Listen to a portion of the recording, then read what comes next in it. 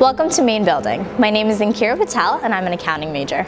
This building was founded in 1891, but you can see we've expanded since then. On the first floor, we have the Provost's office, the President's office, and also Drexel Central. Drexel Central is where any financial questions can be led to if you guys have any questions about filling out FAFSA or how we're billed on a quarterly basis.